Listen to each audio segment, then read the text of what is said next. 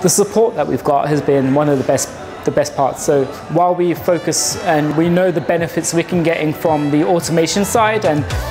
the AI and the machine that's smartly built, the actual people behind the curtain, the actual people that we're talking to on live chat and getting support from has been great to interact with them, to understand their thought processes, how smart they are, how educated they are about the tool, about what we're trying to achieve, and getting really good recommendations from them to help us come up with the right solutions for our clients.